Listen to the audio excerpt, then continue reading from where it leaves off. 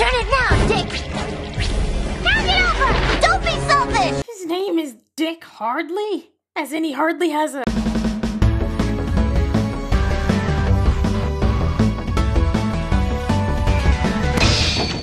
I opened my browser today and I got this weird pop-up that said Chrome is no longer supporting Flash. And then a couple days later, I get this. What's the point of updating if no one's gonna see it? So I looked it up and then I came across this article that basically confirmed everything, where it says that Chrome will completely remove Flash support in 2020. And that just made me think, who, what, when, where, and why? Are they getting rid of it? Seriously. I'm not as computer savvy as I used to be, but I'm guessing this removal is because the software isn't up to date. We're not using Flash and Java as much as we did before, and obviously with it no longer being used in favor of more reliable software, which I guess is HTML5. Don't come for me, web gurus. My knowledge of coding and stuff is at the basic level of Lisa Explains It All. Then it just makes sense to gradually phase out this outdated technology. So you know what we like to do here. Hearing about this news brought me back to a simpler time when the internet was run by Java and Flash programs. Most notably, it brought me back to a time where I played an endless amount of Flash games on websites like Newgrounds and cartoonnetwork.com. I mean, old school Cartoon Network is basically gone, but I wonder what's gonna happen to all the Flash games that remained on Newgrounds. Are they still gonna run smoothly? The last time I talked about Flash games was during my review of Cartoon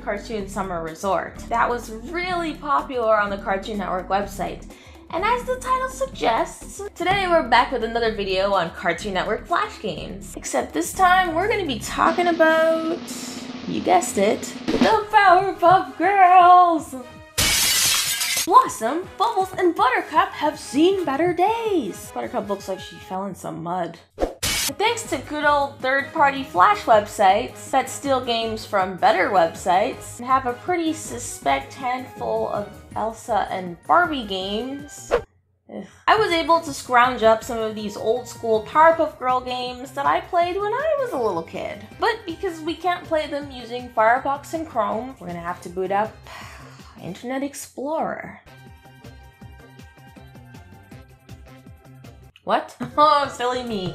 That's Microsoft Edge, aka the better Internet Explorer. Where are my manners? My bad. My bad. Let's boot up the real Internet Explorer. Seriously though, on a side note, it feels like anytime I boot up Internet Explorer, which is like never, it just goes so incredibly slow, like it's got a virus on it. Like, it really is a dead browser.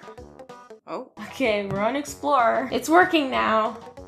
The first game we'll be looking at is the Powerpuff Girls Pillow Fight game. This thing was awesome. Do you know how much fun real pillow fights are? Real pillow fights can actually leave you with a few cuts and scrapes. Could you imagine getting bopped with the power of Chemical X? And not just that, these girls had actual stats, okay? So you could implement strategy while playing. Powerpuff Girls ain't f***ing around, okay? We had Blossom, who throws the fastest, Bubbles, who moves the quickest, and Buttercup, who has the fastest recovery rate. It's kind of cool that so much thought was put into how their skill sets varied. I mean, it's just a dinky Flash game from the early 2000s. Could you imagine how much cooler and more intricate it would have been if it was built as a console game? Never mind. The rules are simple. You have 2 minutes to lay down the law and get the highest score among the other girls. Just land the most hits and you win. Not only did the girls have their own unique abilities, but the pillows that spawned also had their own stats as well, like the blue pillows, known as the exploding pillows, would hit anyone standing near the point of impact. The red boomerang pillows, my personal favorite, could be thrown at a total of 3 times before it disappeared, and the green pillows were more or less regular pillows that could be thrown just once. This game is just as intense as I remembered, especially since everyone's moving so fast, the time is ticking, and you don't exactly know where the pillows are gonna spawn. There's no way to really block from oncoming attacks, so either you stay out of the line of fire or you get hit. Everyone's on their toes here. And can we talk about the intense looks on their faces? I'm used to Buttercup wearing a frown all the time, but look how scary Blossom and Bubbles look here. They really ain't fucking around. I mean, just look at her. And all throughout the chaos, we got the professor in the back hollering at you like, "Girls, calm down." No,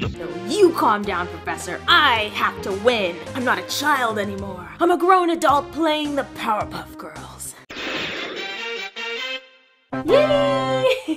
On to the next game. Next game we'll be taking a look at is called Pipeline Panic. One of those classic pipeline matching games you'd see online or like, you know, in BioShock. Yeah, remember that game? This time we play as Professor Utonium. We have to help him put together his piping system or else the sugar, spice, and everything nice will spill onto the floor and ruin the formula. Oh, so this takes place right before the Powerpuff Girls were born. I guess we better do this right or we might end up with something awful. So if you haven't played a pipeline game before, basically it works sort of like Tetris, where little valve blocks are pushed through a queue and have to be placed carefully in order to complete the circuit. Only difference is they have to be the exact valve so that the liquid can safely get from point A to point B. And you can't rotate the pipes either, so whenever I got a pipe that didn't work, I had to place it somewhere on the ground so I could use it later. But this became increasingly difficult and stress-inducing as the levels went on because I kept placing valves on the ground and I kept getting stuck by trapping myself between valves, and you only really have a certain amount of time before...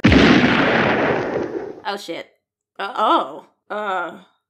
Please leave. Speaking of abominations, does anyone remember the game All Monsters Attack? The city of Townsville is under attack. Hideous monsters are attacking little Tokyo from all sides, and it's up to the Powerpuff Girls to defeat them by operating the dynamic, nanotectronic mono robot, known as Dynamo for short. Created by the professor specifically for the Japanese kaiju mech fighting episode known as Uh-Oh Dynamo. This is a basic fighting game with 3 rounds and 3 sets of attacks and blocks.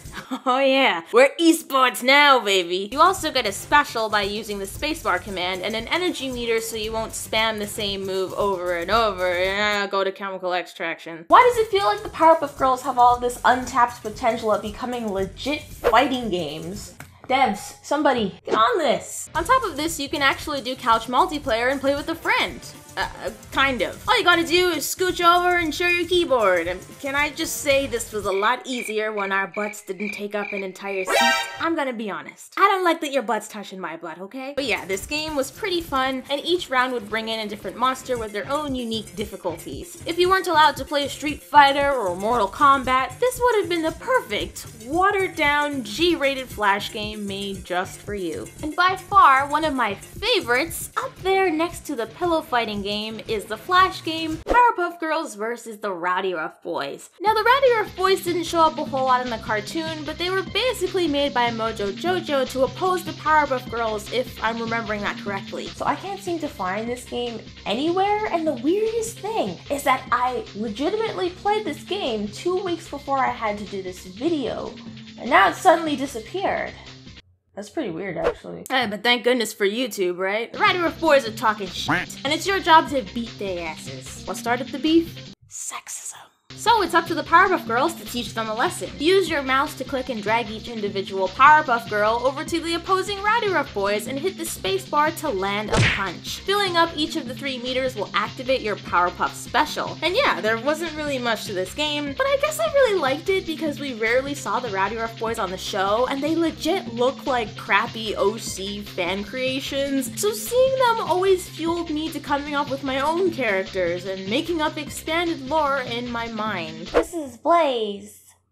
Blaze is my Powerpuff Girl. You know, we've been looking at a lot of fast-paced, anxiety-inducing, quick-thinking types of games. Why not just wind down and play something with a little bit more leisure in mind, huh? How about we take a look at the Powerpuff Girls cartoon Snapshot game. In this game, we play a photographer working for the newspaper known as the Townsville Daily, and it's our job to snap cool photos of the Townsville residents. It kind of works like one of those paper doll games where you have to drag and drop assets onto the screen to compose your own cool shots that'll wind up in the paper once you're all finished. You can scroll through the camera roll to look for different images so you can stage your own scenes. Definitely not as action-packed as the games we were playing earlier, but I don't know, I used to have a pretty good time going through some of these making up my own stories. I'd try to come up with funny scenarios and then I'd print them out afterwards. It's like a really chilled way of storyboarding and fun for kids who liked online paper doll websites. I mean, that stuff was my jam. Yeah, I don't really have much jokes for this one. Surprise, surprise. It's just a neat little relaxing game to pass the time.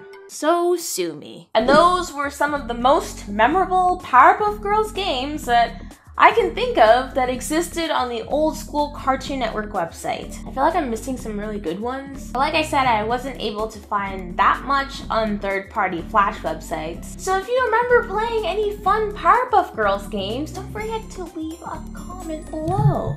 Oh, whoops. And because I want you guys to experience the same amount of fun that I did, I'm gonna leave a link to all of them in the description box below. But you're gonna have to use Internet Explorer. Until the next video, I'll see you guys later. Bye-bye. Wait, say it in Powerpuff, hold on. Right, Bubbles? Yeah, that's right. I'll see you guys later. Bye-bye. There we go.